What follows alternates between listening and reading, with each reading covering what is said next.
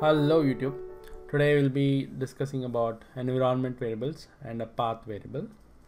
People who have some kind of exposure to programming languages or setting up some tools like MySQL or Oracle or some kind of tools, you would have come across a prerequisite step saying that please set your path variable.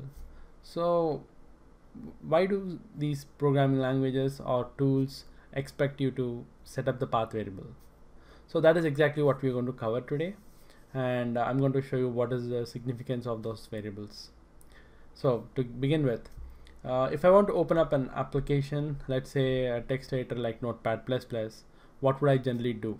I would just say I would click on Windows button, and then I'll say Notepad++, and boom, the application is open.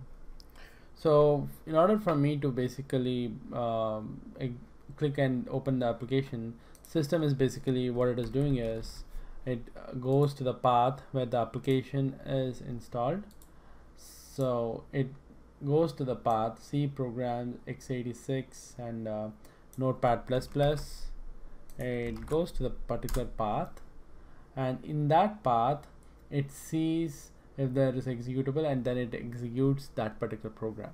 That is what exactly the operating system is doing it for us when you click on that particular icon or the shortcut. So how would you do this from command prompt? So in order for us to open up an application from command prompt, we have to go to CMD, and we have to go into this directory. Currently my command prompt is in my users directory, so from there I have to say cd change directory and give the path of the program, enter, and look up which application, and Notepad++, and it opens up. So basically you'll have the same effect. You'll either clicking on it or going to the path and then executing the program name or typing the program name has the same effect. So if you have to use command prompt every time, you have to it is a mandatory step to remember the path where the application is installed. So would it not be nice if you don't have to remember the path and just give the program name and then program executes? So that is where the path variable comes into picture. So here, for what I mean is, if I'm in my, let's say, parent directory, if I'm in my C directory, and if I say Notepad++, it won't work because my application is not in my C directory. It is in C program files x86 Notepad++. That is structured folder structure where it is actually physically present. So when you set up the path variable, you don't have to remember the path, and the operating system remembers the path for you. All you have to remember is the name of the program. So let's see how that happens. So for us to check that out, first we need to set up the path variable. To bring up path variables, we have to bring up environment variables. Click on this and edit variables, environment variables, and go to the path variable. So basically you notice two things here. One is variables for Sai and the system variables. So my name is Sai and I'm logged into the system, so it is showing my variables here, and it is showing the variables for all the users here. That is the difference between these two paths. So I'll just go ahead and set up the path here and for all users. So I'll say path, I click selected the path, and when I say edit, it shows all the folders that we have previously set up for system to identify programs. Now we are going to set up Notepad++ too. So in order to do that, click new and paste. So I had this path copied, so I'm just pasting the path and say OK and OK and OK. Now it won't still work, because every time you set the path variable, it expects you to restart the system. So let's restart and see if it works.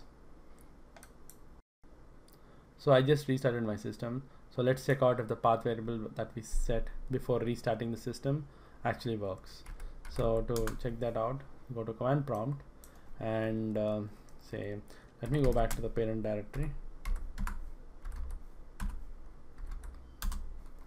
and let me see issue a notepad++. So it works. So what is happening behind the scenes is when I give a command, Windows basically goes and searches in the C directory here or any directory that you are in and sees if the executable exists. If the executable does not exist in that particular directory, then it goes to the path variable, which is here, and it goes and searches all the folders that we have mentioned here.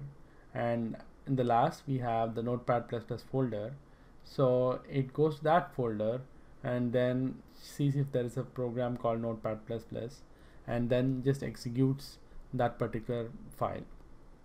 So that is the significance of path variable. So now the question is, what are environment variables and how are they different from path variable? So basically, path variable is one type of environment variables. So you can think of path variable as a subset of environment variables. But most programming languages expect you to set some kind of environment variable like Java home or Maven home or something like that. So we're just going to do a similar thing with our notepad exercise so that we'll get familiar with what environment variables are too. So to begin with, let's go to environment variables, and the reason why it is working is because we included that in the path. So we'll go ahead and delete it from path and say okay, and we're going to add a new environment variable and include that environment variable in the path variable. So let's do that. So to begin with, let's say new and paste the URL for the path of notepad and say notepad underscore home.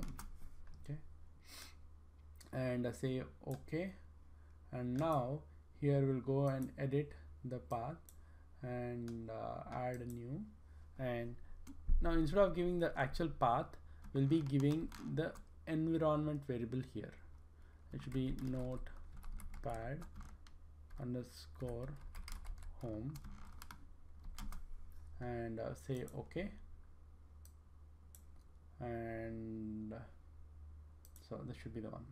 Okay, so press OK and let me restart and see if it still works. So I just restarted my system. Let's bring up the command prompt and say notepad++, enter. So it still works. So the small change that we did in environment variables is that we, instead of giving the actual path in the path variable, we gave an environment variable. So it is nothing but just a variable whose value we have defined.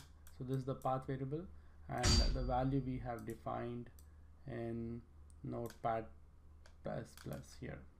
So this is the variable and the value is this, and we have mentioned this variable in the path variable. So all the discussion that we did about path variable is still true. It is just that we are adding one more variable, which is notepad home, which is nothing but the environment variable, to the path variable, and everything else still is the same. So that ends our quick session. I hope you found this quick session useful.